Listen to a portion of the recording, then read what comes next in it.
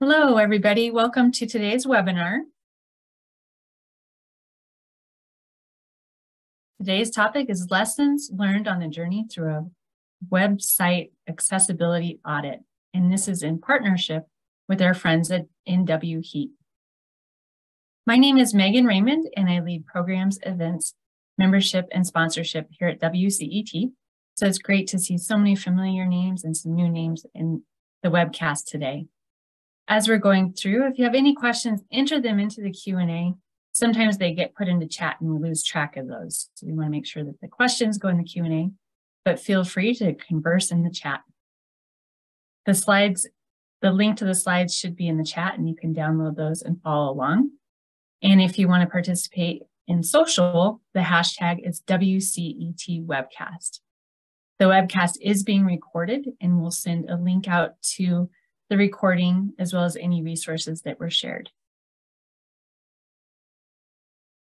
Today's moderator is Marianne Colgrove. She's the Deputy CIO at Reed College, and she's the co-chair at NWHeat. So I'll let Marianne come on and talk a little bit about NWHeat and the work that they do, and she'll introduce the panelists. Welcome, Marianne. Thank you, Megan, and welcome everybody. Thank you so much for coming to our webinar today.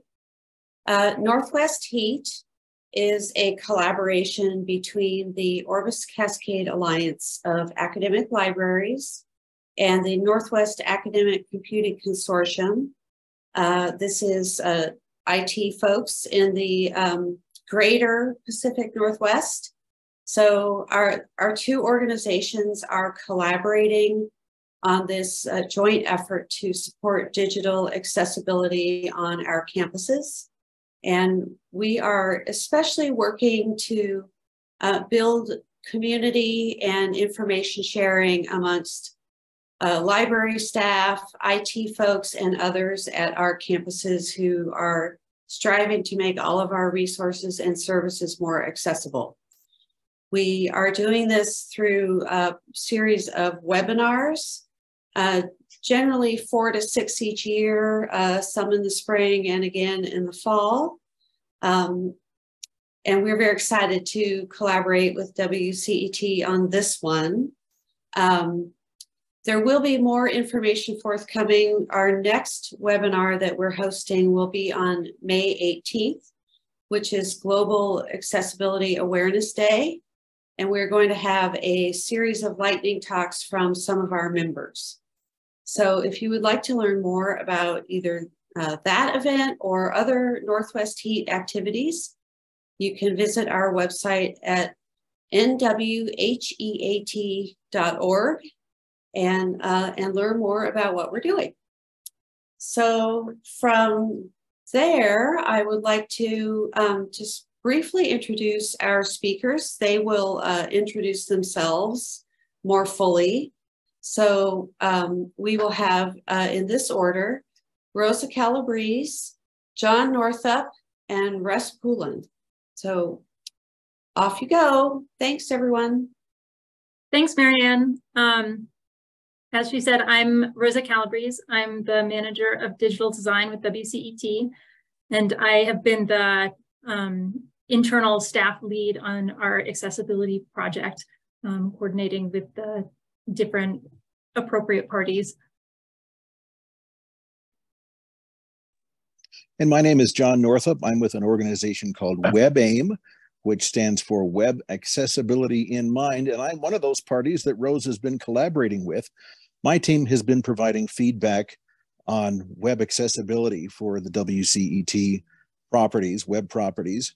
And we provided a report that described some accessibility pitfalls and some recommended resolutions to those. Excellent. And I'm Russ Pouland. I'm Executive Director of WCET, the WICHE Cooperative for Educational Technologies. We are part of WICHE, the Western Interstate Commission of Higher Education, and I'm a Vice President for that organization as well. And Marianne, I'll just go ahead and go to the opening part of it, and we'll move on from here. Great. Great. Thank you all. Thank you, Marianne, for hosting us today. And on behalf of WCT members, I really welcome this partnership with our friends from NWHeat, the Northwest Academic Computing Consortium, the Orbis Cascade Alliance of Libraries, and NWHeat. And if we explore that acronym soup too long, we won't have time for anything else. And so we'll just say the thank yous and that there's lots of partnerships in all of this, and especially with WebAIM as well, that you'll hear more from them later. So WCT, the WICHE Cooperative for Educational Technologies, we're a membership organization that's focused on the effective use of digital technologies in teaching, learning, and student support. And while we're housed within WICHE, which is a regional organization, we have members that are mostly institutions from all 50 states and a few from Canada. And we have long championed the need to address accessibility needs in websites, educational technologies, courseware, library services, or any place where students could be inhibited by non-inclusive designs. A few years ago, we partnered with the Online Learning Consortium and with WebAIM for a year of accessibility. It went over so well that we had a second year of accessibility because there was a lot of interest in that. And a blog post from Cindy Rowland, who's the head of WebAIM, wrote about the most common items for which institutions are cited by OCR for accessibility findings. She did a review of those, and it still remains one of our most popular blog posts to this day. And then talked to her recently, and she said she still uses it as a reference. And I put that into the chat as something that you can see where you're looking at what you're doing. But for today, what we're focused on is that recently WCT conducted a complete overhaul of our website. We were very conscious about the design decisions that would have an impact on accessibility. But how good did we do? We decided to turn to our friends at WebAIM, who are experts in this field, to conduct an external independent accessibility review for us and to give us a true independent assessment. As you can imagine, that is a hold your breath and gulp sort of moment. And what would they find? What would we have to do? Where did we fall short? And where were we good? Well, we were pleased with the results, and the cost of this process is really not that much. The review was amazingly extensive. We have been working on the recommendations ever since we received them. And while much has been done, there's still more to do. It does take a while to work through all of this. So a goal of today's webcast is to serve as an example of holding ourselves accountable in not only talking about accessibility, but in living that commitment through our services and our practices. Today, we wanted to share with you what WebAIM's process entails and our journey in improving our website. And we want to challenge others to conduct independent reviews of your own sites. This is truly a challenge. Get out there. We stuck our necks out. You can do it too. Also, as part of WICHE, we use their base web design format for our website. While we could make many decisions on our own, for some of the decisions and some of the updates that we had to do, we had to work in concert with those in charge of the WICHE website. We see similarities in what some of you are facing in your institutions, while you may be a library, a college, or department, or some other unit that has to work within a larger institutional infrastructure. Don't let that deter you. Some of the findings that we did on our site ended up improving the workings of about a half a dozen sites within the WICHE family, and we could see similar things happening within the institution if you took a lead. We hope you enjoy hearing about this journey and become inspired to follow us in your own setting and do some independent analyses at your will. Thank you, and I believe, John, I think you're next. Is that right? Well, I think that sounds like a good handoff to me. And as Russ was talking about, this is a very intentional process, getting into accessibility. It doesn't just happen. It requires us as designers, developers, to step out of ourselves, to step out of our own browsing habits and conventions and put ourselves in the mind of other users.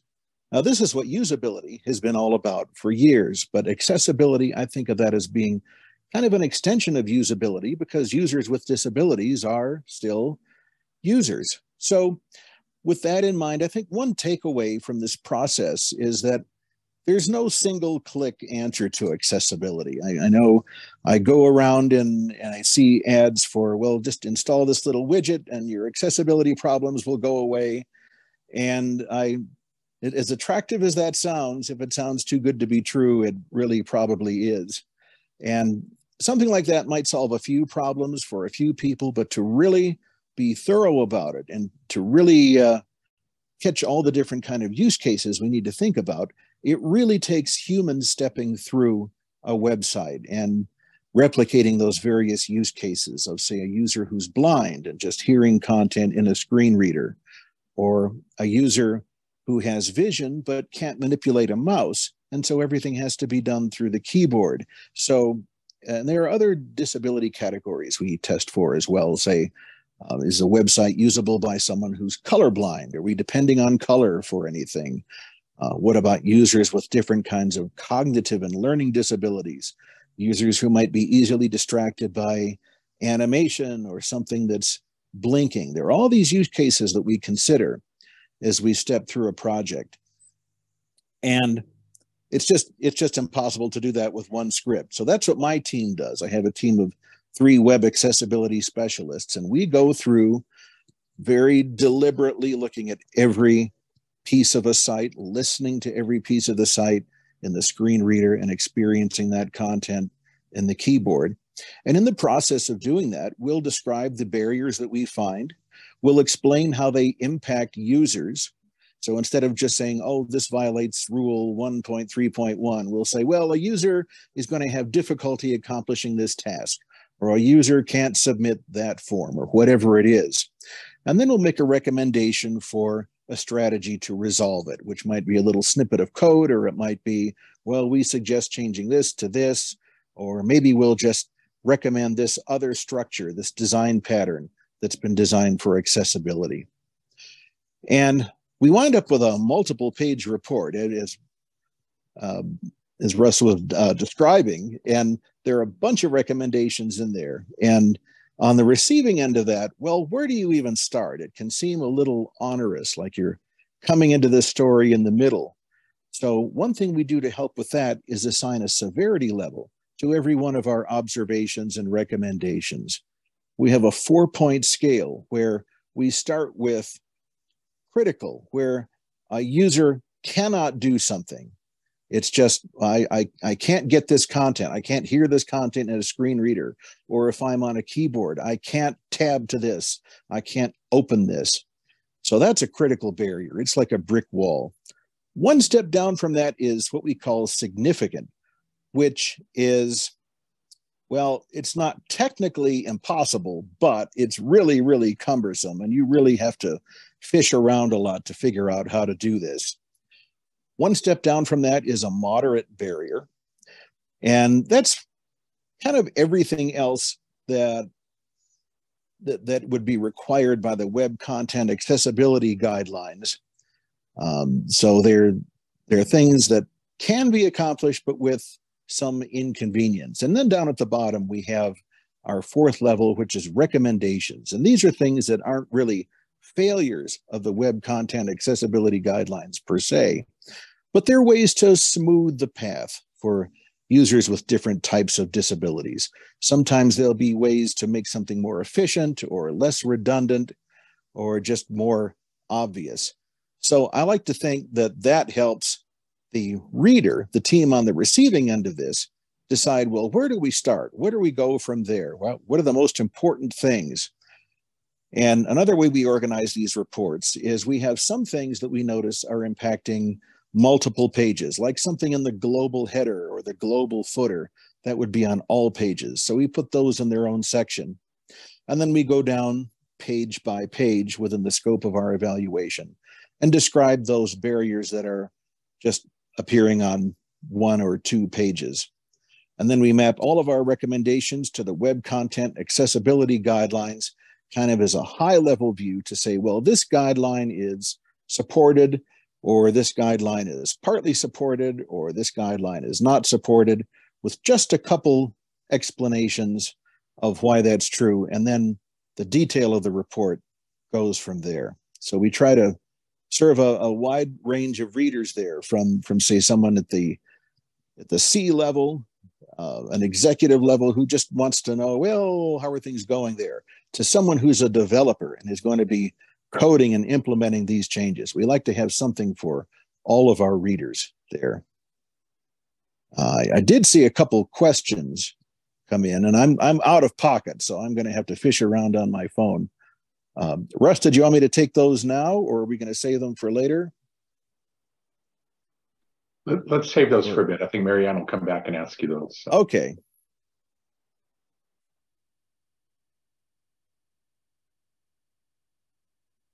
Great. Well, I can dig in describing the internal process.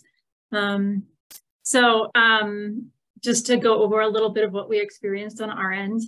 To start this project, we identified several pages and then later on a couple PDFs to ask John at WebAIM to review. And as he said, and as Russ also mentioned, he provided us with this amazing document with so much information about all the different accessibility issues that could be posed by our site and their severity rating.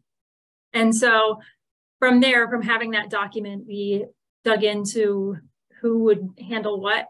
And so WCET, I'm the primary web person on our staff, but there are other people on our staff who handle different sections of the website. And then we have Witchy, our parent company, who Russ mentioned. They have a site that is very similar to ours, but there are some differences.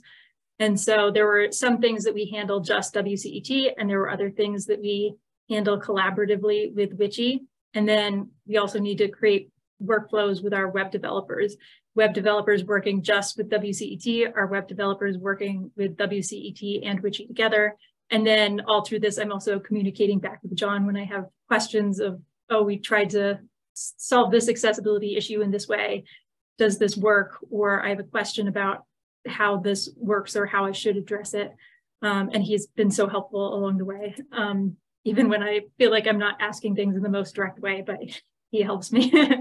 And then it was important to design workflows and communication methods. I've been meeting every other week with our web developers. Russ is in most of those meetings also. And then we share back with our staff. And then I have a separate every other week meeting with Witchy and our web developers. And then a lot of email over Teams and email in between. And then finally, this is not something we've done yet, though I have talked to John about how we intend to do it, is to have certain pages re-reviewed to make sure that we did the things that we set out to do and that we properly fixed what we were trying to fix. Next slide. So then this is just a few examples of some of the common issues that came up on our site. Of course, there were a variety of other things that didn't fall into these categories, but I thought that these were some interesting buckets to share. The first one was keyboard access. All parts of the website need to be accessible by the keyboard. And so there were certain things like the cookie disclosure. It had, you couldn't reach it by the keyboard, or if you open a pop-up window, you can close it again.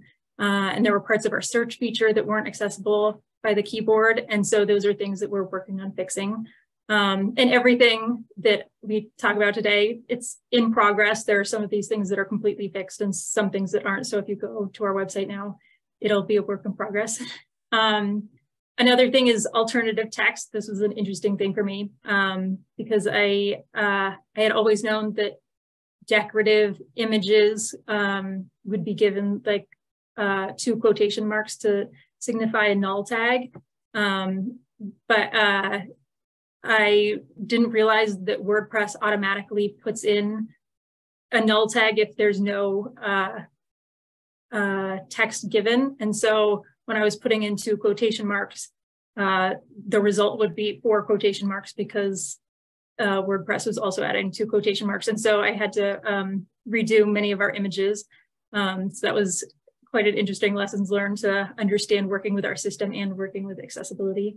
But aside from that, that media does need to have the appropriate alternative text, and that if there's like a image of text, which there shouldn't be, but if there's a logo, then all the text that is in the logo needs to be repeated in the alternative text. And another problem that we had was the redundant links where we have multiple links to the same place in a row. And this, I think it is fixed on our test site, but not yet moved to live. So on our current site, our resource cards, under the resources link, there are three different places you can click to get to the same spot. And so things like that, where it is just, I don't know, a little bit convoluted. You're, say, using a screen reader. Okay, and next slide. And then this is just a final sort of visual example of some of the problems that we had on our site related to the CSS, which is cascading style sheets. It's the aesthetic interface of a website. And so we had some problems with color contrast, making sure that the text appropriately contrasts with the background so it is easy to read even for people who have color blindness, as John mentioned. And then also making sure that links are underlined so that they are visually apparent, not by color alone. And so on the left-hand side, you can see what our website was. On the right-hand side, you can see what our website is now.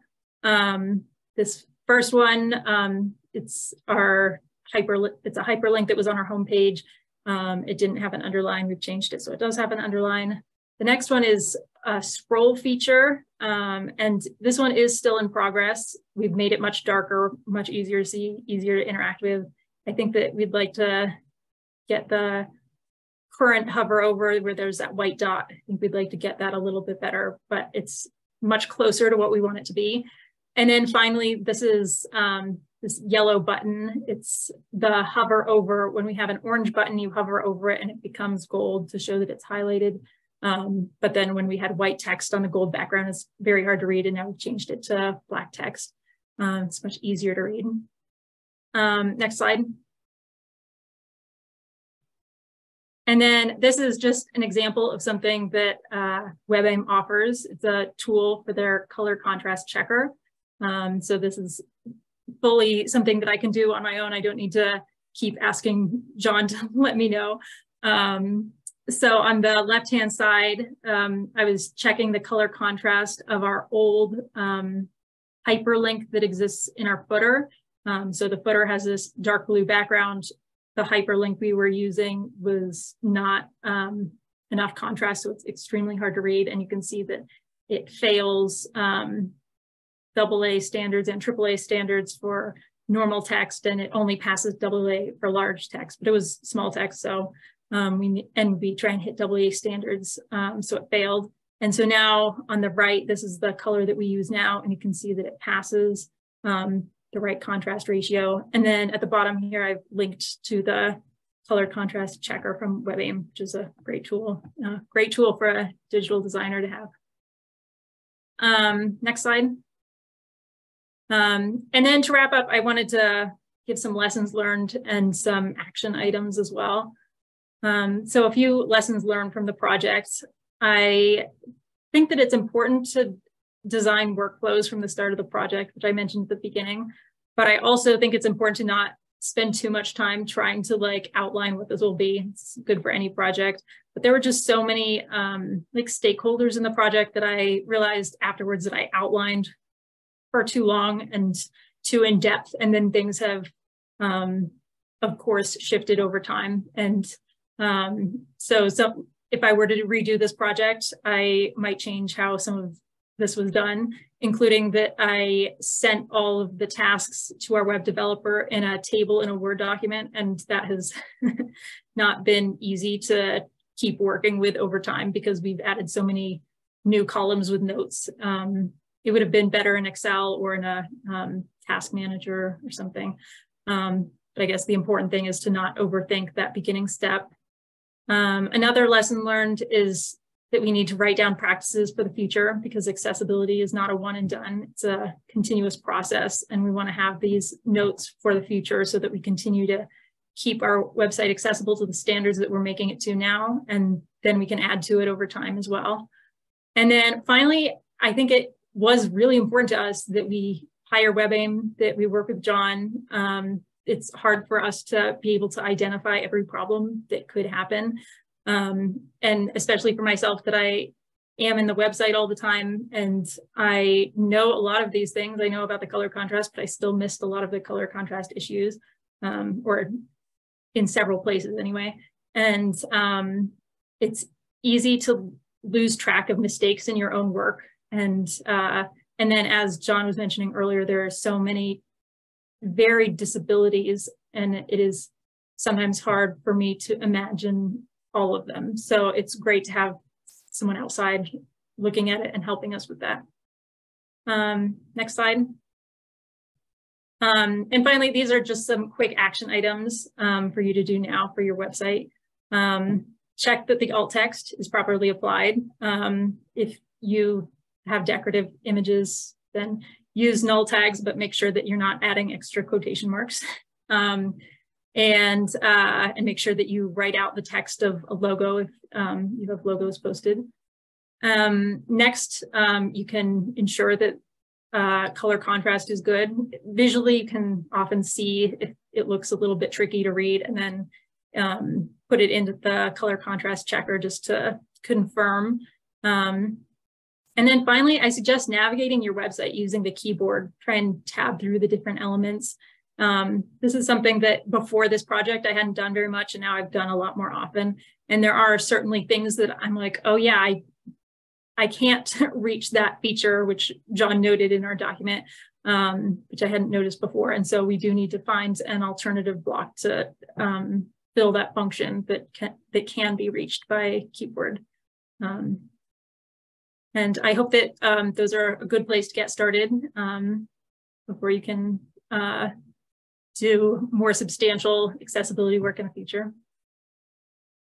And that is all. Great, thank you so much. And now we're ready for your questions.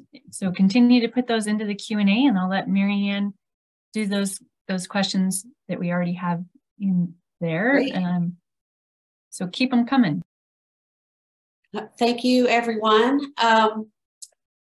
It looks like we have some questions here, mostly for John. So one is, do you use multiple devices and platforms in testing? Sure, thanks, Marianne. Yes, we do. We test on a Mac environment and also on Windows. And also we replicate mobile environments. Now, that being said, most of what we're doing is inspecting HTML. So if it's the same HTML being delivered and it's pretty much just standard HTML elements, then we can know a lot just from that code. When things get a little complicated, when there are widgets that have been custom coded, that's when it becomes a little more important to do the cross-platform testing. But if we're saying, kind of like Rosa was talking about, alternative text, if we look at the code and see there's this alternative text for this image, well, that's going to be exposed to all devices. So that's pretty cut and dry. Thank you. Another question around testing has to do with how do you handle auditing course management systems? Well, everything boils down to HTML. So we just inspect that HTML, and typically an LMS or a CMS is going to have some more interactivity within the page, like things expanding, collapsing, sliding open, sliding shut. There's going to be an authoring tool in there, and there's a whole other set of guidelines for making the authoring tool, like the CK editor. Can it generate conformant accessible content? So that opens up a whole new door there. But so it's kind of the same as other websites, just with some new directions. And what algorithm is used to determine the contrast ratios for the WebAIM contrast checker? Okay, I wish I could recite all that. It gets very intricate, but the idea is it takes an RGB value and it weights the RG and B values, because if we have, say, 100% green, that's going to have more luminance contrast. It's going to be brighter, say, on a grayscale than 100% blue or 100% red. So there is a formula that the W3C specified, the Web Accessibility Initiative within the W3C, that generates a contrast ratio. And so this is not something that we've invented. This is pretty well standard in the accessibility community. But the idea, again, is luminance contrast, and then there's also some weighting for the color red, because red tends to be more prominent. And actually, I'll tell you, I've tried to find the origin story of this algorithm, and I haven't been able to come up with it. But that's the idea of what it does. It tries to compare luminance contrast.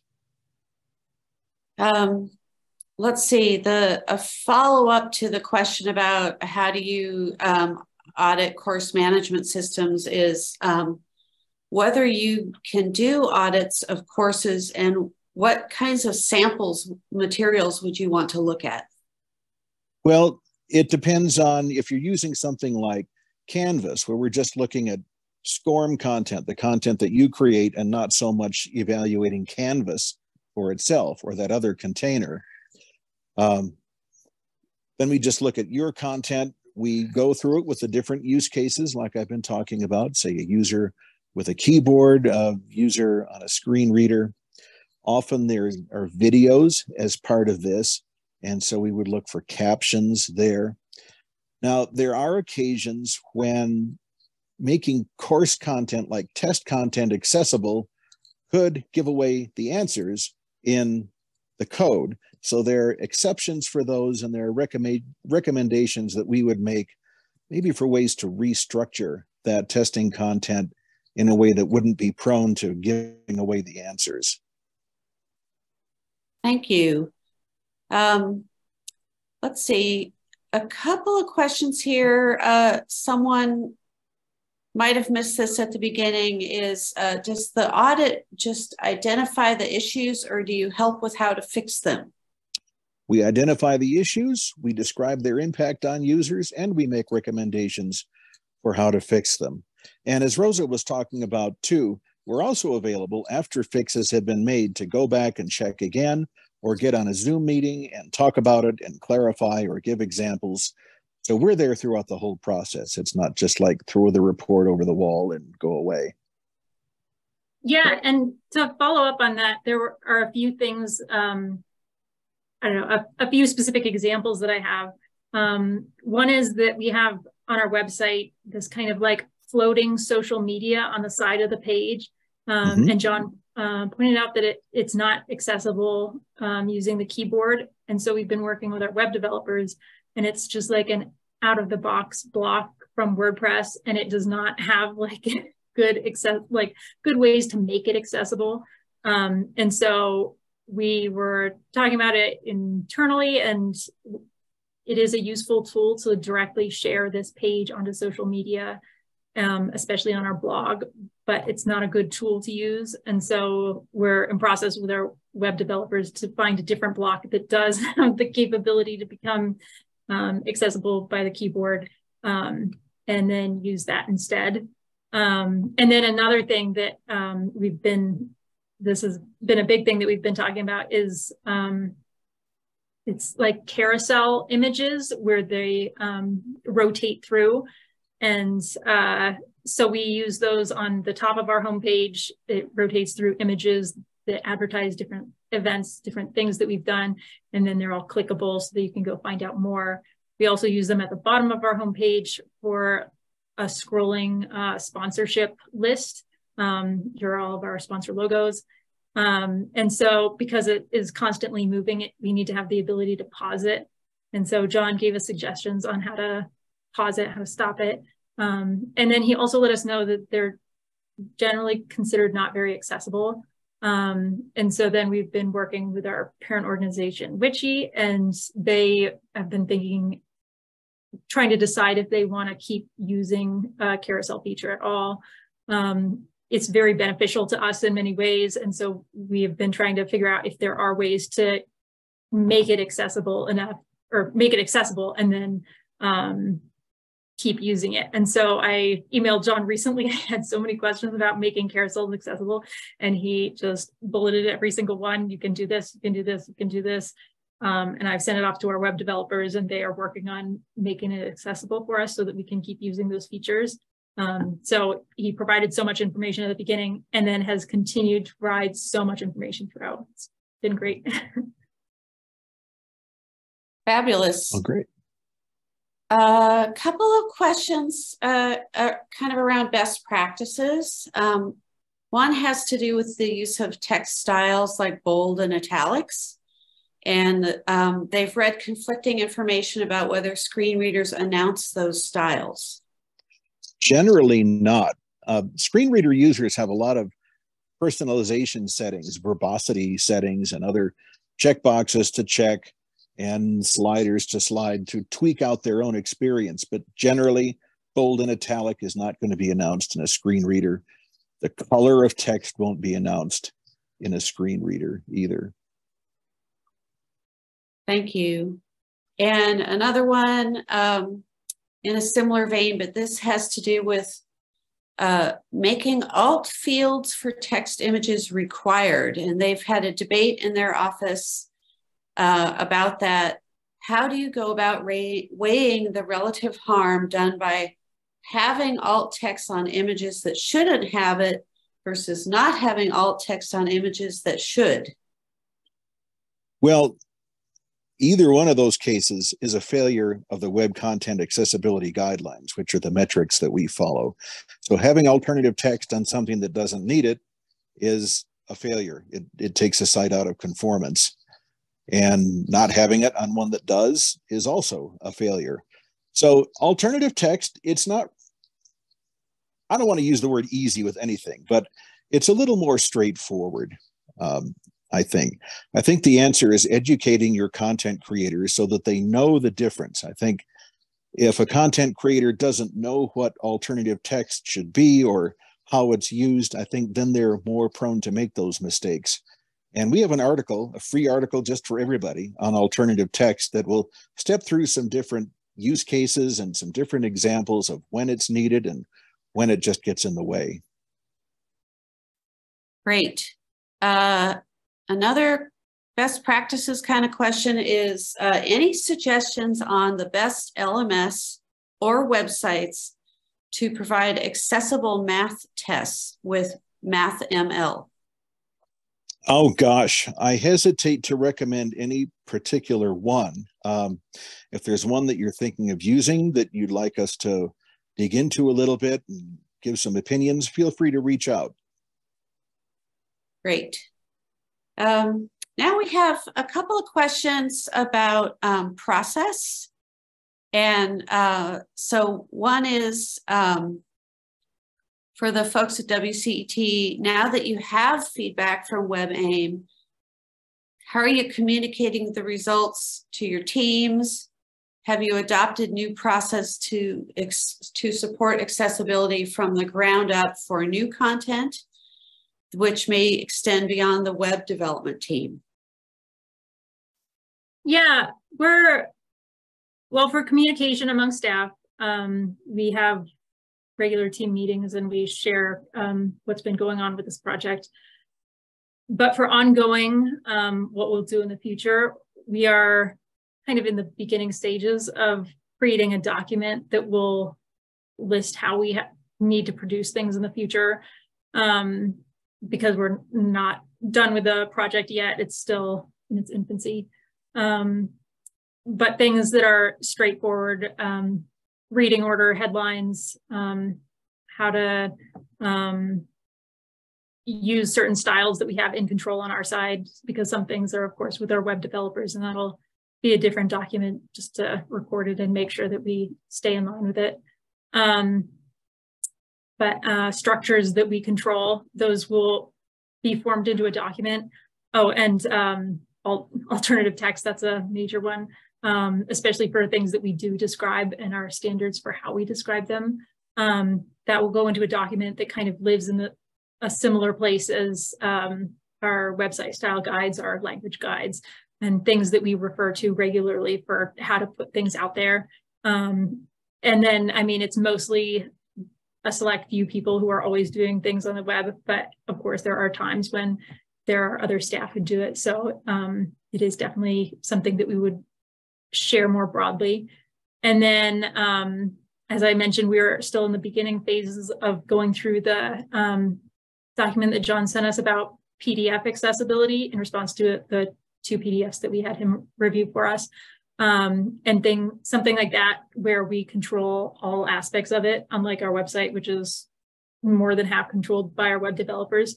That will definitely be prominent in this document that we create, how to handle things in the future. Yeah, as Megan said, Rosa does a great job of keeping everybody up to date on things. And then the one thing that Megan and Rosa are working on too, I see PDFs is in there too, is that we've been working with the communications team, that people are creating any PDFs for us about what to do about working on PDFs as well. Great. Let's see. What kinds of information or tools were useful for the handoff and tracking between different phases like design, development, content, etc.? I think that, as I mentioned, I don't think that I chose the correct tools for this. I used a Word document, a table in a Word document to keep track of things. And now at this point in the process, I think it would have been much better had I used Excel, which is still simple, and a shared Excel document.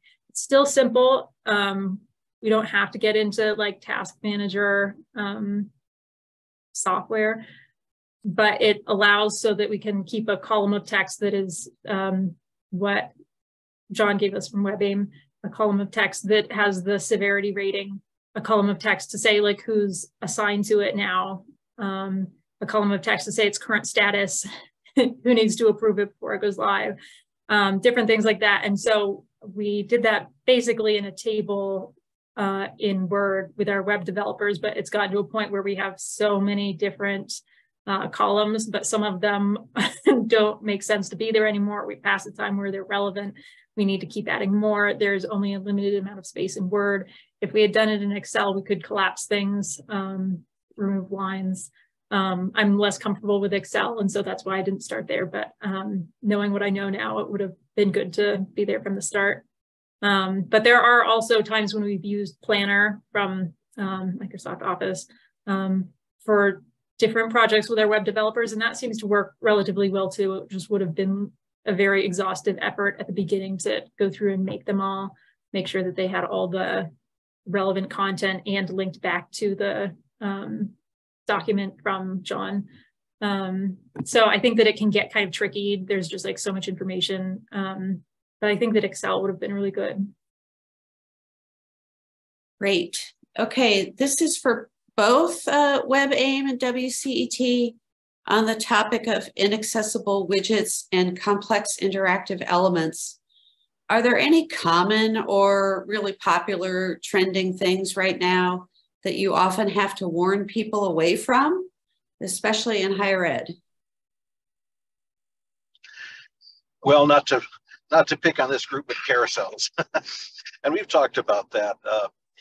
There are design patterns for conformant carousels, but the hazard with a carousel is there's animation that can be visually distracting.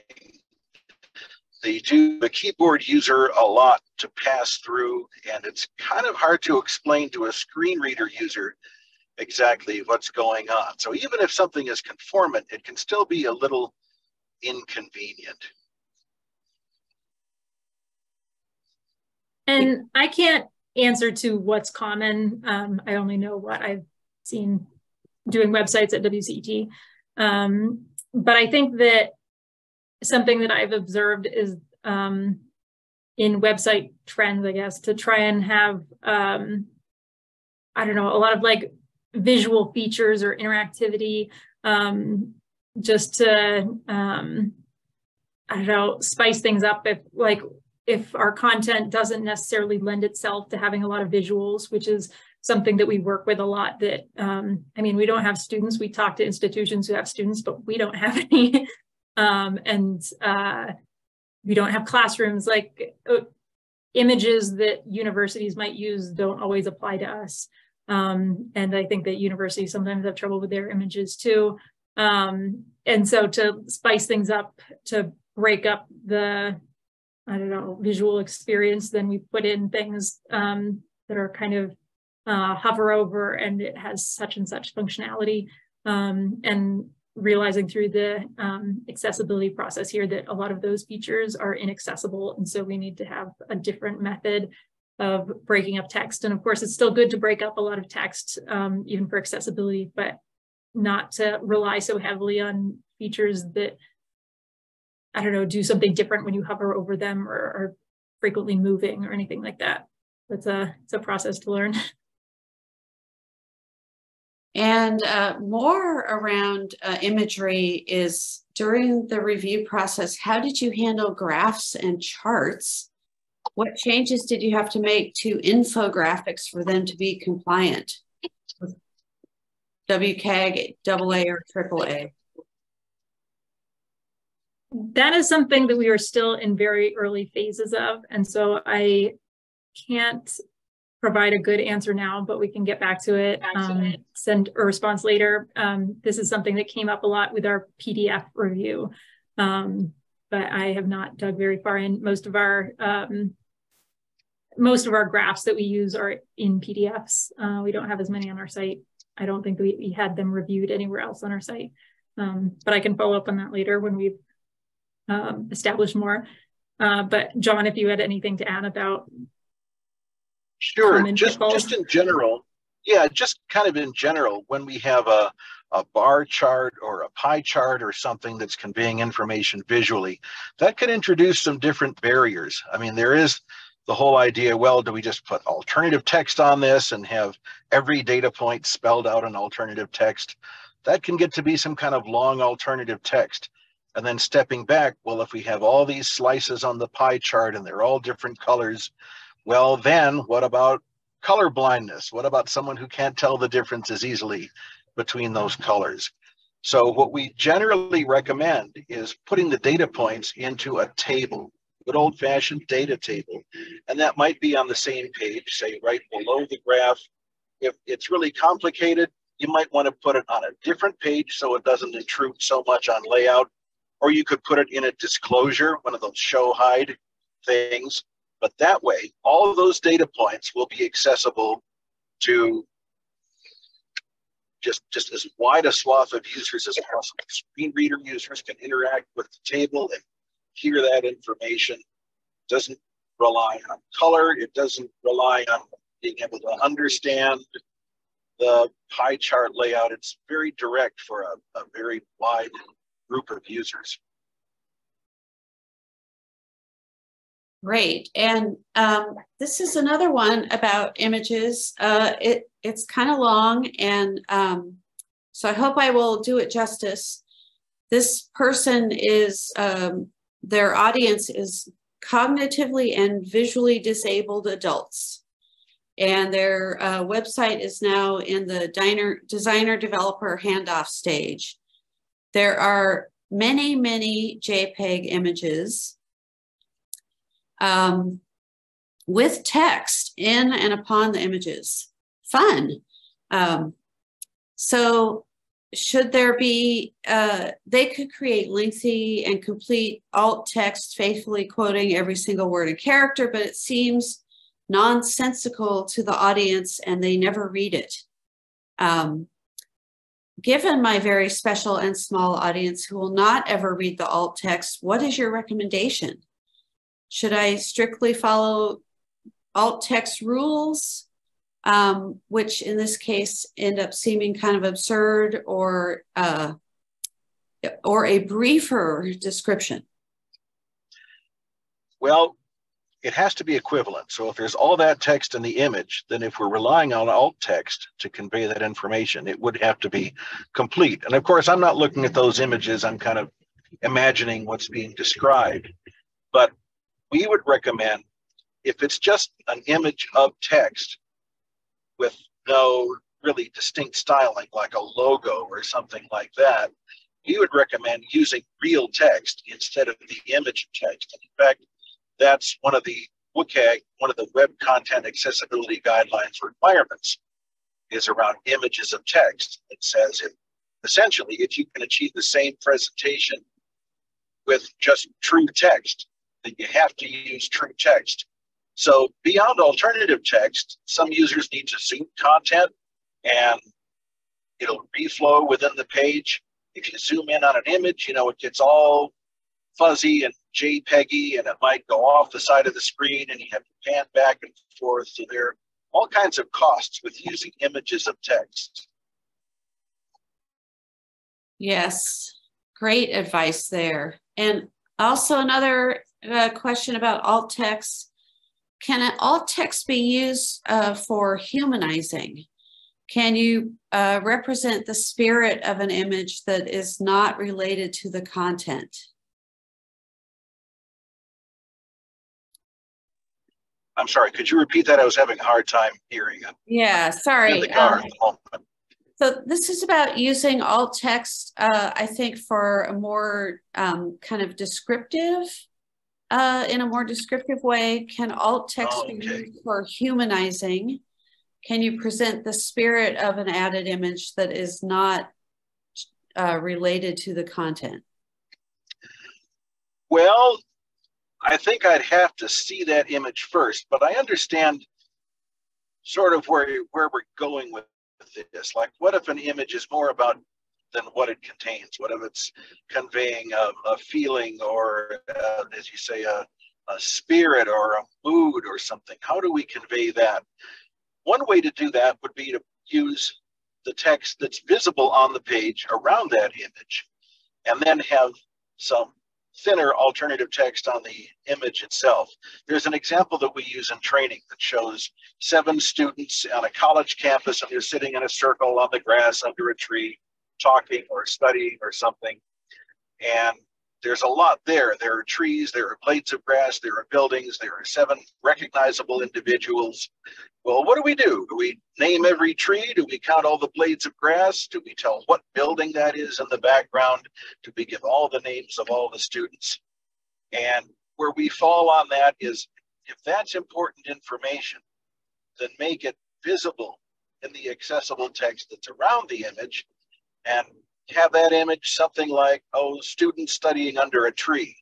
Now, every case is different. So if you want to send me that image and the page that it's on, I could give an opinion there and maybe provide some clear information. Great. And kind of related is, do you have any strategies for convincing colleagues that there is such a thing as a decorative image? Many of my coworkers have a strong conviction that all images have a purpose and should be recreated in alt text.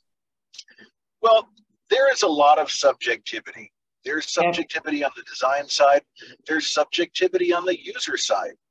We poll screen reader users about every 18 months for what they like and what they don't like and what kind of software and hardware they use.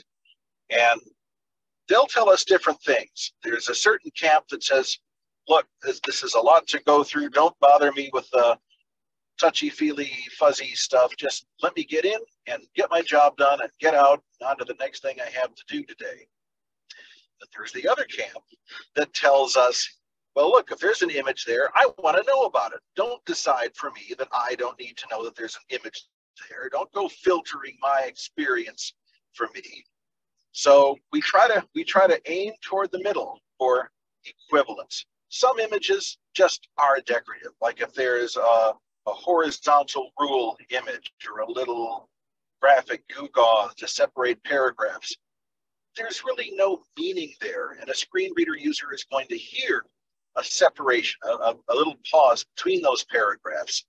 So maybe what that visual separator is doing, the screen reader is going to do anyway. So again, I point everybody back to that article that we have on alternative text.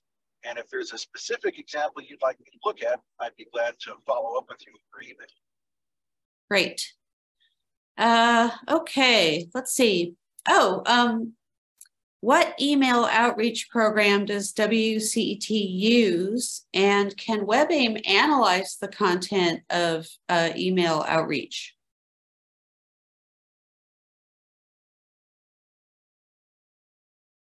Well, let's see. Megan, in fact, might do a better job than me. Or Russ, you can jump in since you just unmuted. Yeah, we use predictive response for mass marketings, and then we use something called Fire Logic for communities. And to be quite honest with you, that has not been part of what we've examined at this point, but it raises a real good question of looking at those, and we are looking at both of those in terms of, well, especially with one of them that we're looking at changing them, and the idea of accessibility and how much accessibility is built into that structure is one of the big questions that we're asking of any new vendors that we're looking at. It was not something we asked before, and we should have, but it's something that we're looking at as we're looking to change these tools. John, do you want to take it from there? Sure. For the WebAIM component of that answer, yes, we can evaluate email templates as well. The concepts are the same. Some of the techniques are different because a lot of the HTML that we can use in a built web page just doesn't work in email yet. Okay, thank you. And I think we have time. Our last few questions are around resources for people who want to do more. Do you have any design pattern libraries you can recommend as useful resources? Yes, there is a collection of design patterns on the W3C site, the Web Accessibility Initiative. I don't have the URL at hand. I can send that out, maybe to be distributed to the group. I think if you Google W3C WAI APG, it will come up. So W3C WAI APG. And if that doesn't work and you'd like that link, reach out to me and I'll be glad to provide it. Great. And any suggestions for web development training or courses that prepare for accessibility testing? Web developers are trying to improve. I'm sorry, I cut you off there at the end. Oh, that's okay. I was just saying their web developers are looking for options to improve. Well, I have to say that wins the award for the softball question of the day because WebAIM offers training in just that. We have training in accessibility techniques where we talk about how to create accessible HTML. We also get a little bit into the laws. We talk about accessibility concepts, the different types of use cases to bear in mind, again, as well as the actual techniques. And then stepping up one level kind of above that, we have strategic consulting and strategic accessibility workshops where you're not just thinking about, oh, what should we put down on this line of code, but how do we bring the concept of accessibility into our organization? How do we make it of value from the top all the way through down to the individual contributors? And we go through different techniques, different strategies, how to get everybody on board, how to make accessibility everybody's job, advice on procurement. If you're bringing in that external widget, what do you ask those developers? How do you ensure that what they're providing you is going to be conformant and up to your standards of accessibility? And all that's available on our website through the training link. And John, I put some links to that for you into the chat for everyone, and also I gave thumbs up to the AHEAD organization that they do a really good job. Their conference is pretty spectacular on this. That they're doing other things, their webinars and stuff too, but they're another one. Great. And one last question. We're going to make it hooray. If you, this is someone looking for suggestions of tools or strategies for fixing PDF files when you don't have a team of people to do it for faculty. Well, we have another training seminar, I shouldn't say a seminar. This is an online training course in creating accessible PDFs. So instead of creating a PDF file and then saying, well, now how do we go back and fix it?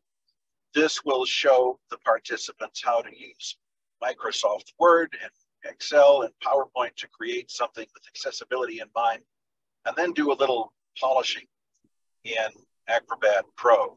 So that can be a good place to start. Does that answer the need, answer the question? I hope so. Okay. So I think we're going to need to wrap it up. And we are at the top of the hour, Marianne. Thank you so much. I'm just going to zoom through these last couple of slides, but thank you for all of the wonderful questions. And Marianne, you did a great job managing those as they came in. So just a few last notes from WCET here. Members, we have a closer conversation coming up on April 28th. That's about what lessons we learned pre, during, and post-pandemic about improving access for all learners. And it is the deadline for submitting your proposal for WCET and ASWE, the Annual Summit for Women in E-Learning. So get your proposals in. And lastly, I would like to acknowledge our annual sponsors that underwrite much of our events and programs here at WCET and make our work happen, and our supporting members. Thank you all for attending, and keep an eye on your email for a link to shared resources. All those good links will be captured and shared in a document and a link to the recording. So thank you to our speakers, thank you to Marianne, and thank you to the audience. Have a great afternoon. Bye all.